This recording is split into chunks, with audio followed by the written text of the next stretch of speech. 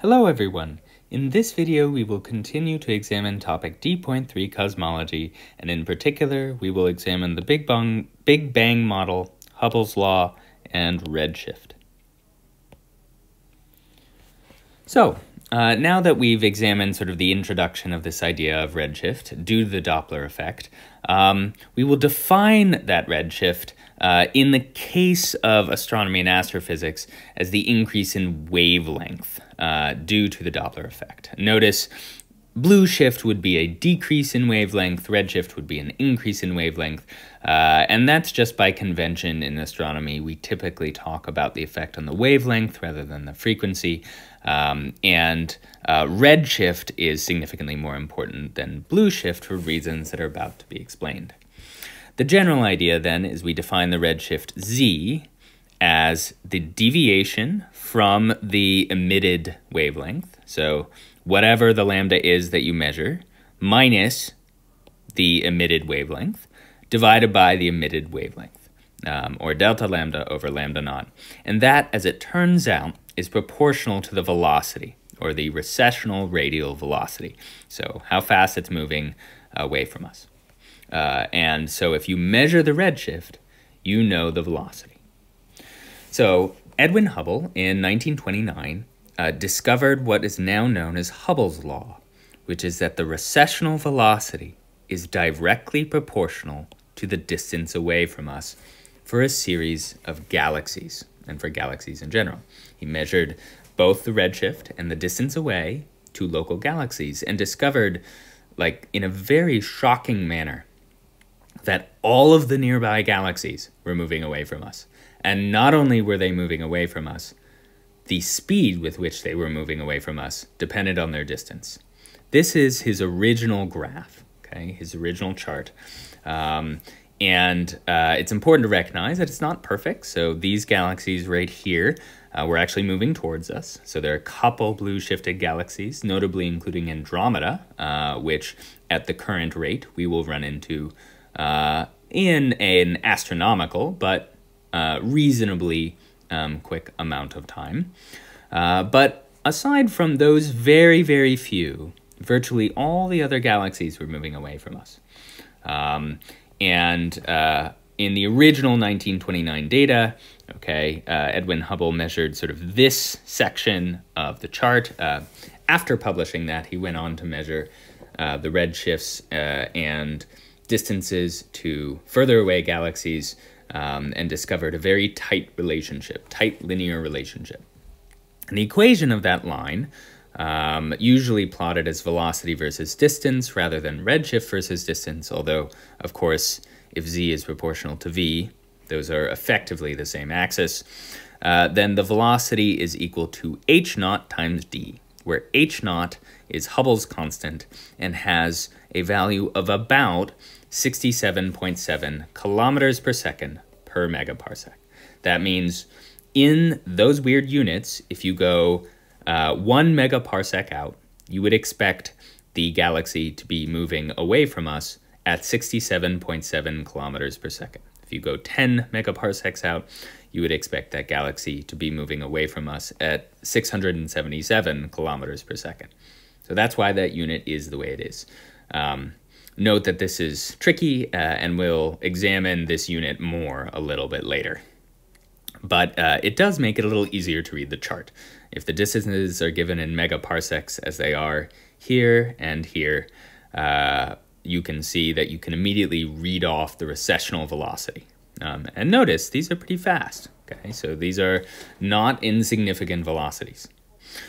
For z less than 0.2, so these are relatively nearby galaxies, you know, because they have relatively low redshift, then the distance is equal to v over h naught. That's just Hubble's law rearranged, and that is about equal to c over h naught times the redshift. So using this relationship right here, you can relate the distance directly to the redshift. Notice this about equals, and this one right here are both only true for lower velocities.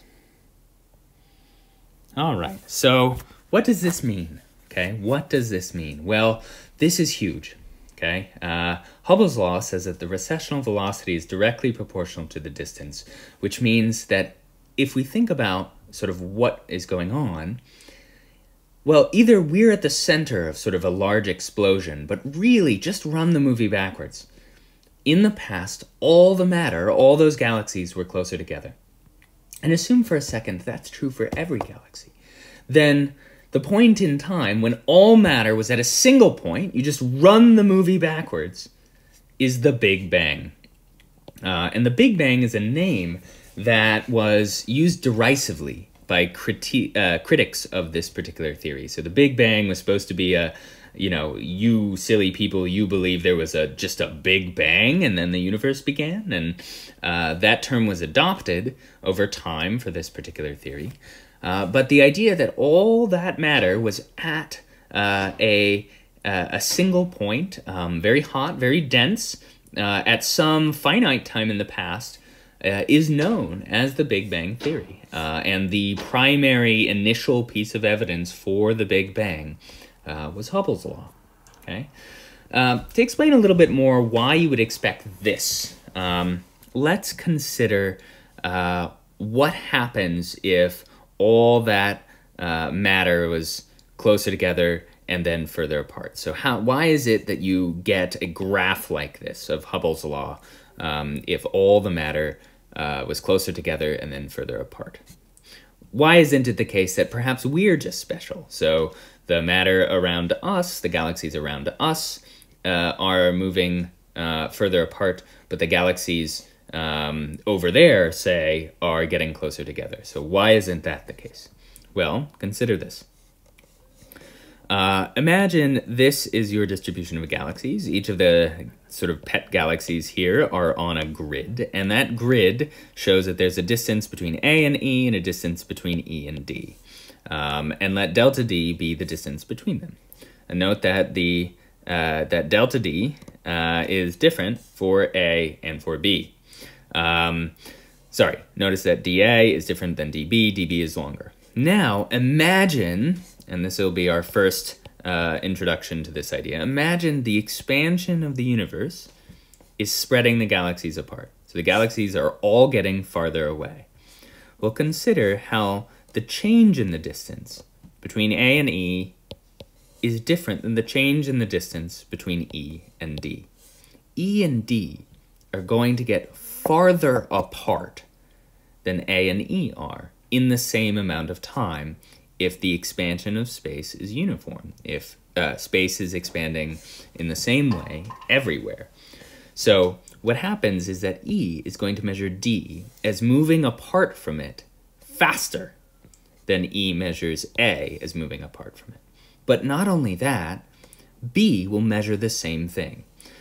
B, this other galaxy over here, will also measure that A is moving apart from it slower than E is, because E is farther away. And so this is the key idea. When we talk about sort of the expansion of space, we mean that all the galaxies and all matter is getting farther apart. And what you would detect is exactly what we detect with Hubble's law. So it's also important to note that, and this is a modern diagram of Hubble's law using very, very, very far apart galaxies. These are measured using type 1a supernova, as we discussed. Notice they have significant horizontal error bars. These horizontal error bars are due to the fact that distance is always the problem in astronomical measurements, but they very, very cleanly align with a constant Hubble's law relationship. And so this is our first and single greatest piece of evidence for the Big Bang. Hubble's law is exactly what you would expect if the universe began at a single point in space and time and has been expanding ever since.